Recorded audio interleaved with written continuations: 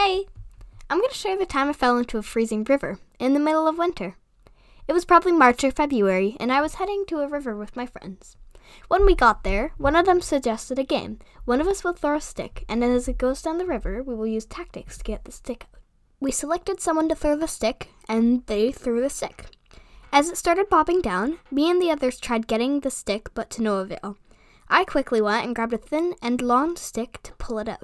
When I went back to the river, I saw the stick getting closer, so I reached out with my stick. Now, I was so close. I could prod the stick, but it kept going. My friends were trying to get it out. It still wasn't working. I had the totally smart idea to reposition myself to where the stick was heading because the riverside was curved to be closer to the stick. But I realized I was leaning forward a bit too much, and I lost my balance and fell.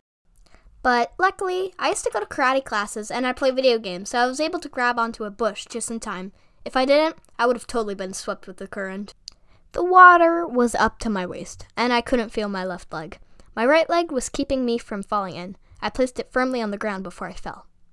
I looked around and realized no one saw my miraculous fall.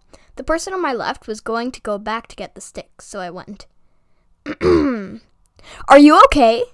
Anyways, that person helped me get back to the house. Luckily, my mom was there.